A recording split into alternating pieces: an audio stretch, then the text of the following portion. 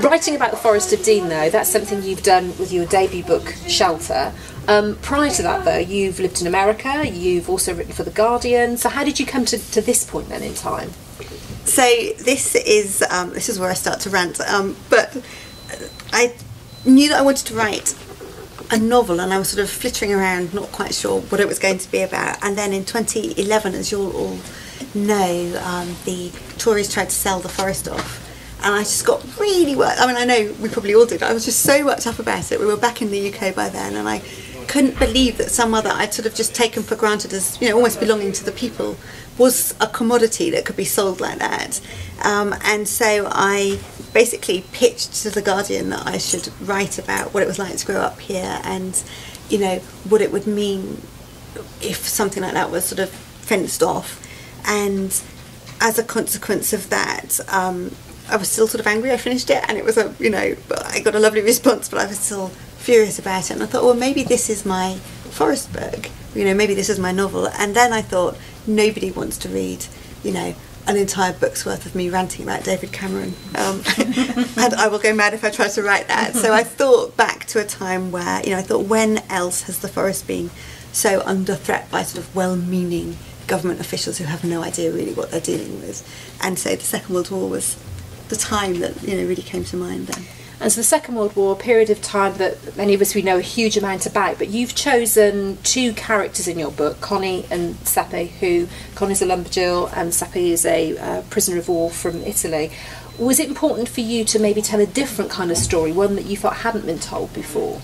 Yeah, I mean, when I was growing up, I was basically obsessed by Goodnight Mr. Tom. I don't know if anybody's read that children's book, but it's set in, I want to say, Dorset, certainly sort of somewhere in the West Country, and it was, I completely identified with it because it was a, you know, it was a war story that wasn't the Blitz and wasn't the Holocaust and all the other stories. And as an adult, I still really loved books set in the Second World War, but really wanted to tell those stories that, you know, we don't perhaps know so much about, that, you know, aren't sort of plucky factory workers and, you know, meeting GIs and all the rest of it. So, and because I came at it from the point of view of the forest, then that already to a degree decided what the story was more likely to be about. And the Forest of Dean itself, it feels like in reading the book, is a character in its own right, isn't it? Yeah, I mean, it was sort of, you know, I'd say it's sort of my centre of gravity for the book is where I started from, and so getting the forest right was really important to me. I swapped work with another novelist friend, and she said to me at one point, "I can't believe you found still more ways to describe trees." I've got so many more ways to describe trees, you haven't even started yet. And one thing I love about the book is every time you're turning the page, you want to know what's happening with the characters, you want to know what's going to happen next. It felt to me almost like the kind of the layers of bark on a tree in that respect, because there's so many secrets, there's so many different things that kind of come out. I mean, was that quite important for you to kind of keep the story going, that there's always something you're wondering, why is this happening? What, you know, what's going to happen next with this particular character?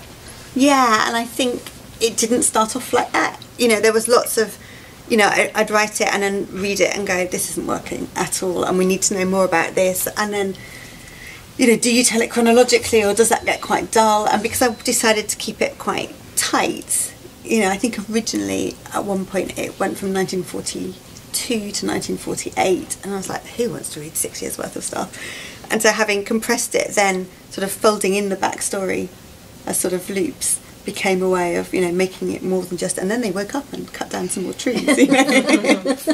And you did a lot of your research, didn't you, at the Dean Heritage Centre? I did, yeah, they were so helpful down there, and they've got really, really interesting things in the archives. They've got photos of lumberjills and of the prisoners of war, and just sort of really interesting artefacts, and some, I think it was the BBC that started it actually, but the sort of people have been encouraged to write down their memories of these things, so they've got almost sort of like war diaries from the lumberjills that they granted me access to as well, which is amazing.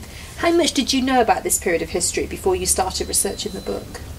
So I knew about the Second World War generally just from having always liked reading about it, and because I'm a colossal nerd, I did my O-level history project like sort of, you know, 30 years ago or something on the Second World War, or the home front in the Second World War, and because I lived here. That I asked people questions. You know, I sent out a questionnaire, and in the 80s, there were loads of people for whom, you know, the war had only finished 40 years ago, and so there were loads of people who had really strong memories of the Second World War. And when I came to writing this, I dug basically my 16-year-old self's homework out, and the questionnaires were amazing actually in terms of sort of verbatim starting points. Now, you've brought along some props, haven't you, here? And in part of the book, Sepe, one of the characters, he's a carpenter, but he also does he does a lot of whittling, doesn't he? He does. And he does create a ring in the book. And you've brought these along, and these are from your grandmother. These are so these I can pass them around if you like. My grandmother, when I was doing the history project, dug them out for me, and she used to take in sewing, and in ways that I don't sort of quite really understand, had taken sewing in for the prisoners because they were granted so much sort of freedom to wander around, and they, as a way of repaying her, I think, had made these rings, and we think they must be melted down from tin. They're really light, so I think it's interesting to hold them because they're just surprisingly light, and so we've been trying to work out what they could have been made and where on earth they got the little stones from, but they're just so beautifully etched that, you know, when it came time for Sepe to be creating one, I had these rings. I thought, if anybody says that's not plausible, how could a prisoner make a ring? I'd be like, no, look, here they are. You know.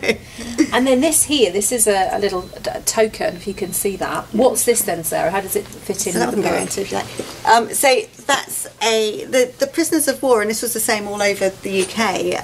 And actually, prisoner of war camps were what's the word I want, sort of safeguarded by the Geneva Convention. So prisoners of war had to be treated the same wherever in the world they were, which is quite smart. I think it's like, well, we've got yours and we're keeping them safe, so, you know, you better look after ours.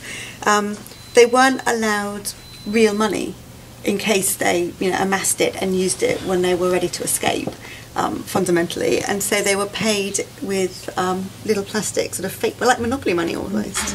And honestly, I can't remember how I got hold of that. I assume my grandmother was also somewhat randomly given this, you know, fundamentally useless piece of currency, and thankfully for me held on to it. And did your grandmother talk very much about that time in history to you? Not tons. I mean, I was a kid that always asked 9,000 questions, so she probably, you know, just fielded the questions, and that's how I remembered it. And certainly when I came to do my project on it, she must have been in her 30s then, and so she has very strong memories of it. They had evacuees staying with them, you know, so in that respect it was a really sort of, I mean, I always say it's sort of, if we were to remember now 30 odd years back, it's Bananarama, you know. It's like, it's not nearly as interesting as what people were living through there, but it's not that far back, you know. We could all talk for years about Bananarama, but let's not, you know. So you know, it was an easy thing, I think, for people to talk about. And the characters in the book, they're all fictional, aren't they? Although you were saying to me your dad makes a cameo in it. Bless him, yeah. He didn't. So my dad was 10 when the war ended, and I just thought, quite near the finishing of the book, you know, he told these stories about how he used to sort of hang on to the back of the baker's van to kind of get on his bike to get pulled up the hill, and they'd go into the camps and then sort of come back out. And so I wrote it in as a scene, and he was just completely unimpressed, you know, which is fine, you know. But I just thought, for my own sake, you know, I just want to drop him in as a cameo. Connie, who's the central female character in the book, very strong woman. How important was that for you to sort of have that kind of character centrally in the book? So she was always the centre of the book, but initially she was just quite wishy-washy. She was a bit overwhelmed by, you know, the forest, because it was so different from Coventry, where she'd come from, and she was overwhelmed by, you know, her sort of general circumstances, and she wasn't working. It was just all a bit like, oh God, who wants to read about her? She's so dripping. and somebody read it and went, why are you writing something like this? This makes no sense. And I was like, yeah, no, you're right. So I just made her more empowered. And I think, you know, in the Second World War, it's, you know, quite well documented. It was a time of enormous empowerment for women, and the sort of freedom to explore new ways of working, new ways of living. You know, someone like that would not otherwise have, you know, gone from a sort of factory situation in Coventry, wouldn't have travelled as far as the forest. You know, she doesn't even know it exists. And so I thought, actually, why not write someone who's just really open to all this change and sort of seeing what life would bring her? And in doing your research, how welcoming did you find that people in the Forest of Dean were at that time to people like Connie, or specifically people like Sepe? People were really welcome, and I think there's a sort of sometimes a perception that, you know, foresters stay close and guard their own and all the rest of it. But actually, at that time, you know, there were so many changes foisted upon people, with, you know, evacuees, GIs, the German and the Italian prisoners, all the land girls, the lumberjills, you know, all these new people. And I think the fact that so many people stayed on after the war sort of speaks for the warmth that they found when they came. Your two main characters that you're kind of, you know, you're giving us the perspective of, they're very much outsiders coming into the forest. I mean, how much did you want to kind of get that sort of the view of the forest taken from somebody who isn't from here?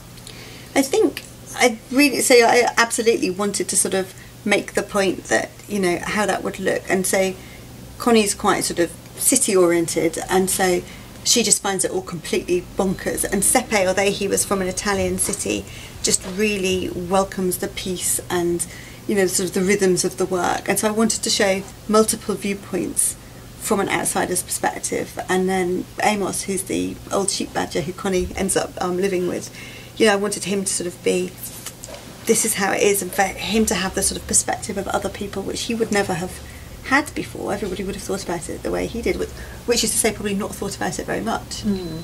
And in reading the book, there's obviously references to real places, although the people are fictional. Connie, at one point in the book, she wants to find out how long it's going to take her to get to Cinderford to get on the train and that kind of thing. I imagine that was important for you to put those real markers, so that again it was very much rooted right here in the forest. Yeah, and especially because I came at it from the perspective of, they're trying to sell this thing, how dare they, sort of thing, that I really wanted to sort of, in my own tiny way, sort of represent the forest and stand up for it and say, look, these are real places, and the people that I have invented are, you know, are fictional, but the places aren't. Even though, and especially if I'm talking to an audience that knows the forest, well, I always have to apologise, because I always say the topography is right, like the places are right, but the geography isn't. Like, I've moved places together, and so people would be looking at it. When I gave it to my dad to read, he was my kind of staunchest critic in a way. He noticed that I had bluebells in somewhere in January, and he's like, what? And I was like, oh God, I changed the month and I forgot to change it. And also, you never get from there to there. And I was like, I know. So I have put a note at the back that basically apologises to all foresters. But I've represented, I hope, the place accurately in one sense, and just taken complete liberty with it in another. What was the process like for you writing the book? This is your first novel. You'd come obviously from being a journalist, which is a very different type of writing. I mean, how did you kind of find the process compared? I found that I had to set myself deadlines, but that was okay, because life is quite, you know, my life's quite sort of choppy, and so putting deadlines and going, right, I've got half an hour to write something now, you know, I'm going to write 300 words. I could do that. It was much less daunting than trying to write, I think this is 100,000 words in the end. So I think it's much easier to write 300 words than it is to write, you know, 100,000. And so being used to writing 1,000 words by Tuesday made that much easier, I think, in some respects. And of course, you're used to writing facts. This you know, is a work of fiction, isn't it? So I guess you can be a lot more creative. Yeah, although that was tricky at the beginning. I sort of wrote one draft and then gave it to someone to read who said it reads like non-fiction, and that wasn't a compliment necessarily. You know, it's like, what have you done? You've taken all the fiction out of your fiction. And I think especially because I was, you know, because the forest is real, and what happened in terms of the timber core was real, then I'd kind of almost flattened the characters into non-fiction just almost instinctively. So I had to learn to kind of move it back up a bit. And this was a project that you lived with for quite a few years, wasn't it? And your family lived with as well. God, yeah. Yeah, exactly. They're very long-suffering. They all know far too much, and they all wanted to know about trees at this point. Was there ever a point in the book where you thought, I'm not quite sure what's going to happen next? Did you ever get kind of stuck at any point? I wrote it and rewrote it about, I'd say probably 6 or 7 times. You know, and I'd read it and think, oh, that doesn't work, this bit's missing, you know, give it to somebody else to read, and they'd have questions that were, you know, the answers were all in my head and none of them on the paper, or sometimes they weren't in my head either. You know, so we'd have to kind of sit and puzzle how something might happen. And I've got so the novelist friend that I swap with, her big thing was always, I don't believe this, you know. So she'd read it and she isn't from the forest, so she'd just say, I don't believe this can happen. And even my editor, when it went, when it was sold, and I worked with the editor at the publishing house, she took a lot of persuading that the Italians had as much freedom as I'd given them, and I was like, no, look, they really had to kind of show her source material to get her to believe it. So all sorts of different stuck. Yeah, that's something that really struck me reading the book. I thought, did they really have this much freedom? But talking to John Belcher earlier on today at the Dean Heritage Centre, he was saying that actually, yes, they did and could sort of wander with relative freedom. Yeah, I mean, they still had curfews and so on, and they were in uniform. But because they were, I think, and they weren't all, so there were sort of various gradings of them. If they had a black armband, it basically meant that they were, very much considered still to be an enemy, then they weren't allowed out in case they tried to spread propaganda. But for the most part, they were a really useful resource, especially in the forest, so they were used on the land and also, in the timber work. And of course, many, as you said, did actually stay here after the war ended. Yeah, exactly. Sort of married locals, all these things that weren't supposed to be going on. That was all based in fact. So, and I sort of like that about it, really. What was it like writing the book almost from a bit of a distance? Because you live in Oxfordshire now, and you presumably writing the book at home a lot of the time. What was it like kind of writing about the forest but not actually being here? So before I was sort of really able to sum the book up properly, if people asked what I was writing about, I'd say I was writing about trees and homesickness, because that was kind of what it was, that was what it was about. And it was a lovely way to be here when I wasn't here. Writing a book, that sounds kind of cheesy. But And what about influences? Are you influenced at all by any other writers from the Forest of Dean? Because it does have a rich history, as Reading the Forest is showing us. I suppose not. There's no Harry Potter in it. There are no wizards. Dennis Foster, who I know Jason is an expert on, I think isn't obviously through the book, but the way he writes about the forest definitely had an impact. And growing up, there wasn't really anybody else who was, Winifred Foley was doing some, but she sort of came to mind later. I read, when I was writing this, I read lots of Joyce Latham stuff, because she wrote about this period and she was about the right age, so that was kind of useful. But yeah, it was sort of, as much as anything, I was like, I wish there were more books that I could have read at that sort of age. And have you felt homesick at different points then for the forest, particularly if you lived in America for a while? Yeah, I'm chronically homesick, it's tragic. It's a state of life at this point. I think, I think it's feasible to be homesick for sort of more than one place at more than one time. So, yeah. And you regularly come back to the forest, don't you? Oh, yeah, we're back again next week, so I'm here today and then I'm back next week, so I get back down as often as I can, really. I mean, something that comes out in the book, characters say, that the forest, it kind of gets a bit of a hold on you, doesn't it? And, you also mean it's gone away, but obviously you come back. I mean, is that something you would go along with? Yeah, absolutely. And again, it's one of those things I assumed that everybody felt about that, like that, about where they grew up, until I moved away and realised that very often people don't feel like that about their homeland. And so, coming up next, you have got another book that you're writing, aren't you? Because it's a 2-book deal. Yeah. What can you tell us about that? Very little. Not because I'm being coy, but because it's basically, it's kind of like I've bashed it with a hammer and it's all over the floor at the moment, and I've got to work out how it's all fitting together. But so it's still back in the forest, but it's contemporary or contemporary-ish this time. I think at this stage I haven't got any dates in it, and at some point someone's going to say to me, nail it down, what's going on here. And it's about 2 women, one who grew up, well, both of whom grew up here, and one who stayed and one who left and has come back, and they're sort of forced through circumstance to end up living, sharing a house together, and sort of what happens to them, and what it's like to come back when you've been away for a while. It's obviously just wishful fulfillment. And do you feel there are still more stories set in the forest or different periods of time that you'd like to tell? Yeah, I mean, I hope that if I'm, if I don't cock it up completely and I'm allowed to keep writing, as it were, that I think I would always want to write about here, because there are so many different sort of facets of the forest you can look at, or, how it affects life.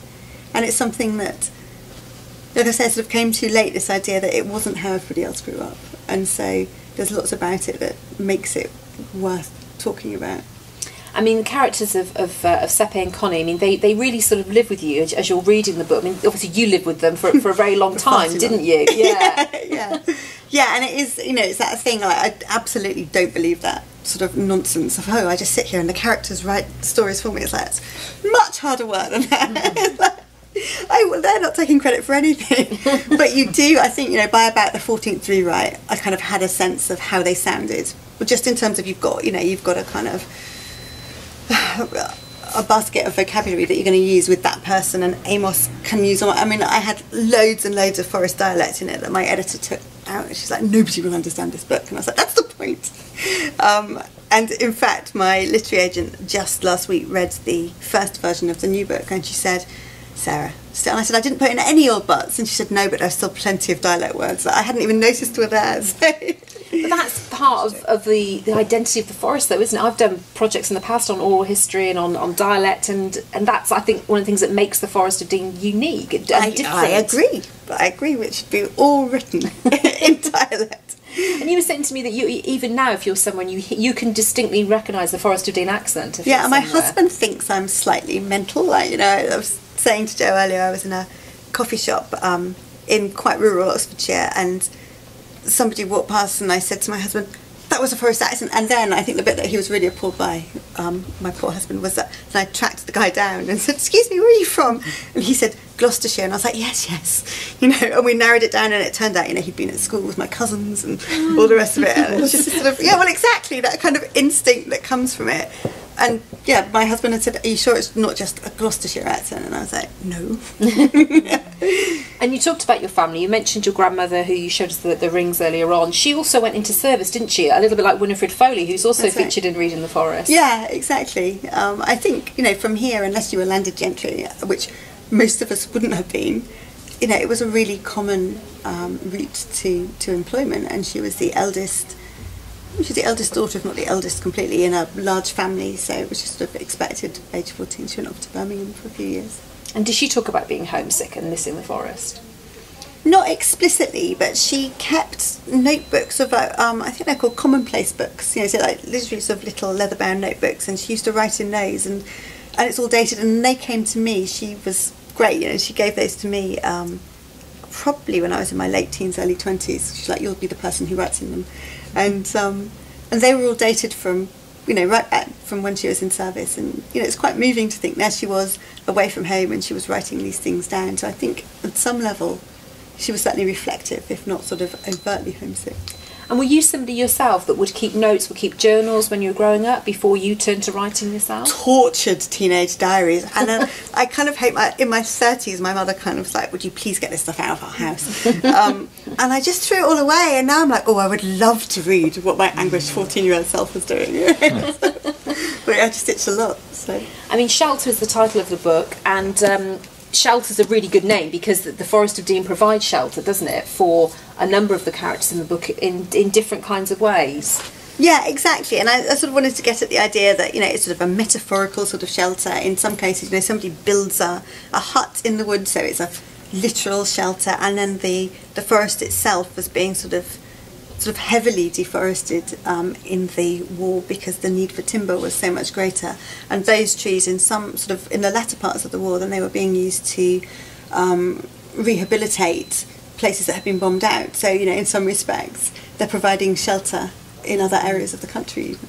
And the sense of belonging and family, I think, is something that comes out very much in the book, because both of the main characters, they're very far away from home, but they don't really have families and homes to go back to, do they? And they become, they grow to just, love being here and being part of the forest. Yeah, I sort of wanted to explore that idea that, you can have, so you hear sometimes about urban families, and I was like, I don't think that's just an urban thing. I think any tight-knit community will enable you to find, a family structure, because it's sort of something that we all crave, really, at the end of the day, probably. And there's a bit where there's Christmas in the book, and you really kind of feel like you're being welcomed into that home, don't you? And I felt that when I was reading it, that you're being welcomed in, just like Seppi and Connie are, for that kind of first Christmas that they're away from their normal surroundings. That was quite good fun for research, because I thought, well, what did a Christmas, a wartime Christmas look like, and how did you make decorations? And so I kind of spent a few happy hours looking up how to make baubles from pine cones. Completely useless information. And they brought the trees in, didn't they? They did. Frank says, but it's okay, we'll put it back again. And I can't remember whether I just made that up or whether I read it somewhere. I'm waiting for someone to call me out on that, like the Forestry Commission to go, what the hell are you doing? You encourage people to dig up their Christmas trees. When I lived in the States, we lived in Seattle, so out in the Pacific Northwest, and one year we did go with friends. You had to get a permit, but we did go and chop down our own trees in the snow. It was sort of awesome, so I was like, well, I have to put it down.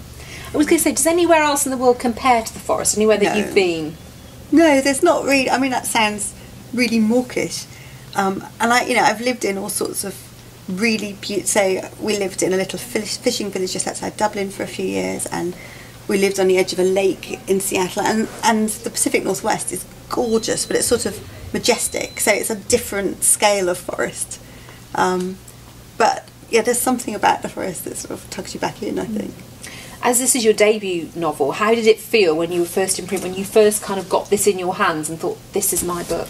So I'm going to sound completely bonkers, but when it first came out, I mean, when it first arrived, actually, the postman rang the bell, and I know the postman quite well because I work from home a lot, and he and I both need to talk to people. And I said, oh, that's my book, and I made him stand there while I opened it and take a picture with me in the box, poor guy. But then I found that I couldn't be in the same room as it. It just felt really weird. I was like, it felt sort of overwhelming somehow. It came out last July, and now I am all right, but it did. So I've got a shelf. We've got a room where we keep all our books, and there's a shelf on there that I call my friends and family shelf, and people that I know who've written books are on that shelf. And so my husband and the kids were like, "Oh, we used to put your," and I said, "No, I use this room too much," and it's only recently been all right to have my book on the front. I mean, partly that just feels screamingly narcissistic. Look, I'm on my own bookshelf. You should have it on your own bookshelf, absolutely. I interview quite a lot of authors, and they'll often say to me that meeting other authors is fantastic, because you do work in isolation a lot, don't you? Yeah, you do. I mean, I've been really lucky and met quite because I run a short story night up in Oxford, and I teach publishing up at Oxford Brits as well. So I've met a lot of book people over the years, and yeah, it is really nice and also to have someone to whom you can sort of gently whinge without wanting, so when I hadn't had a book published, I would have just hated anybody who told me it was, hard work or overwhelming. I would have just been like, all right for you to say, sort of thing. And so to have, and lots of people sort of sat me down and said, don't read the Goodreads reviews, there's always going to be a nutter, don't do this, that and the other. And that was like any job, I suppose. Like, it's just nice to have colleagues. I know you're going to be talking later on about writing book reviews. I mean, if anybody in the audience is thinking, I wouldn't mind trying my hand at writing and getting a book out there, how easy or difficult is it at the moment to do that? I always reckon if I can do it, anyone can do it. It's sort of like, this is if I can. It was just, I was quite stubborn. Like there were plenty of times when it would made a lot more sense to give up, I think. But I just knew that and because I really believed in the end in the story, that I thought, that I wanted out there, and I thought that I couldn't give up on it from that perspective either. But yeah, I'd say go for it. We know you've got another book that will be coming out next year. Do you kind of think beyond that, or is it sort of very much one book at a time?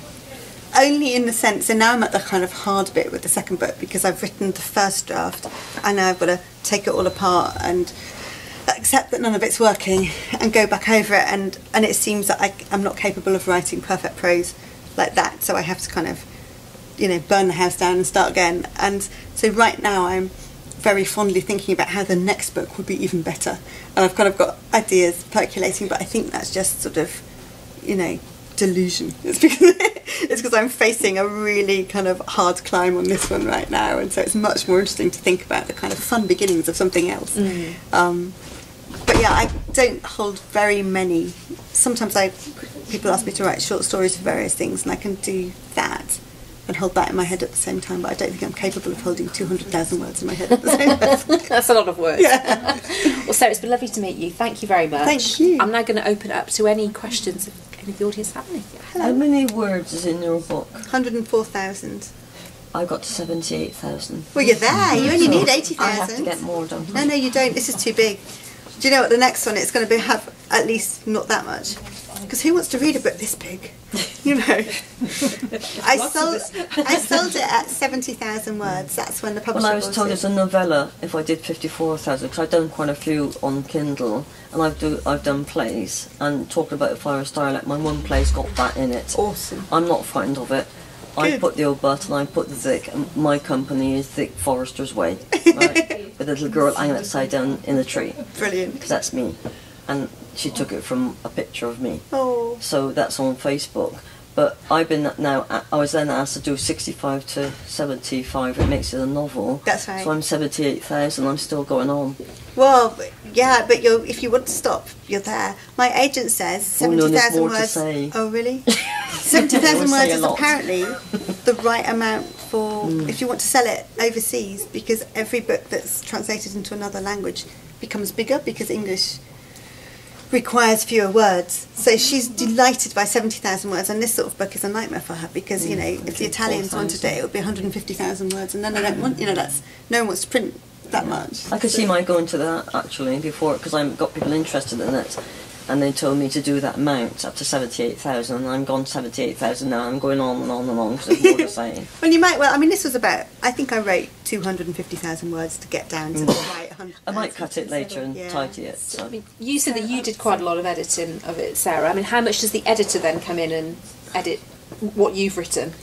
So I edited it. I worked with someone who did a lot of editing on I'm it. getting mine edited. I had this novel swap with a friend, and then my agent and I worked on it for about 3 months, and then my editor probably did another 3 months work on it. And she, like I say, it was 70,000 words when she bought it, and we knew that we needed to do some more work on the end, and that ended up being another 40,000 words, which I think surprised us both.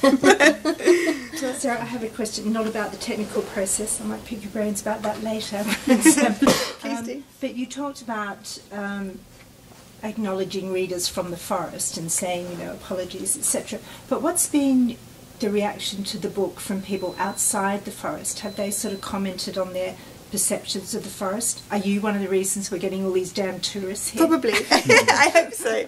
People do often say, oh, I really want to go there now, which is really touching. I went to Doncaster and did an event at the Waterstones there, and you know, people were like, I have to put it on my list of places because, you know, it's so far from there. And I'm like, you've got your own woods.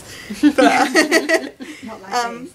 no, well, exactly. I think, you know, people are, and it makes me really happy when that happens, they're as intrigued by the place as they are. Like, often they want to know what happens with the characters, but just as often they want to know if they can really go and see it. And that's why it matters to me to use the real names for places. And, Yes, you I know when I have my Australian visitors, you know, come over and they're just sort of like totally overwhelmed. Not at this time of year when it's all mud and trees being shot down by certain people, but yeah, and it is indeed a lovely place.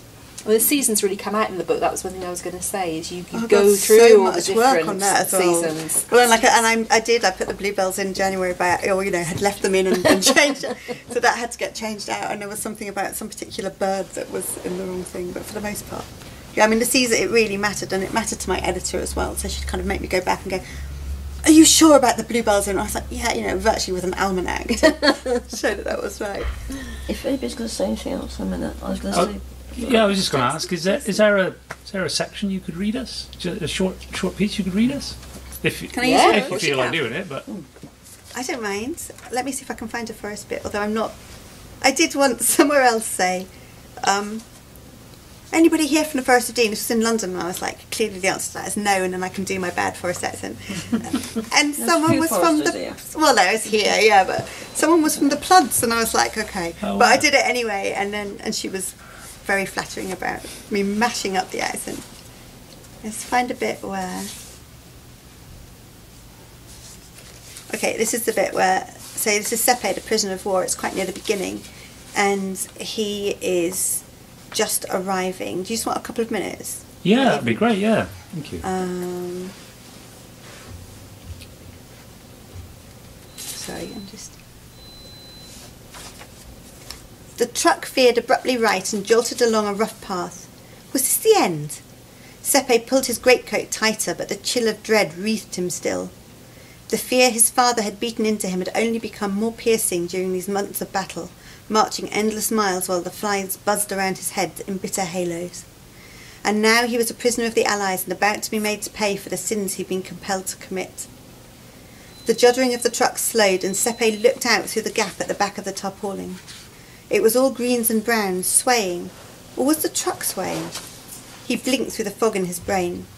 They were at the heart of an avenue of interlocking oaks. Tentative green buds reached for each other. He inched aside the tarpaulin, heavy and cold, and peered out. Trees mazed together, trunks twisted and bent towards invisible hope. English trees. Oaks, but beeches too, and spiky-fingered yew.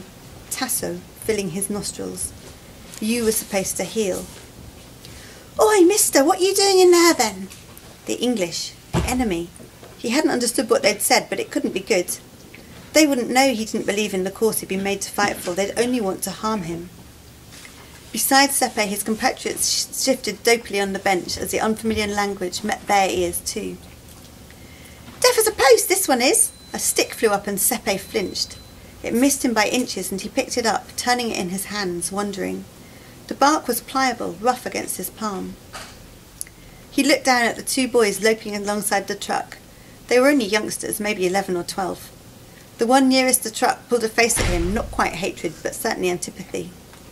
"POWs, aren't you? The baddies! Seen that Mr. Hitler out there?" The boy goose-stepped across to his friend, who grabbed the side of the truck and hopped onto the running board. He was much too close. The only thing Sepe could do was squirm out of his way. The British surely had no love lost for the Italians, not even now they'd been downgraded to co-belligerents. "Look at him, all scaredy, no wonder them to get themselves caught." The boy swung in, his leering face too close. Sepe turned away. Couldn't show a kid that he was intimidated. "Won't be able to escape from us though, not in our forest. Goes on for miles and miles. No way out for you, prisoner." I'll stop there. Thank you ever so much, Sarah. Thank you, Jo. That was really fascinating. Well, it was really interesting. Can we put hands together for Jo and Sarah? Thank you very much.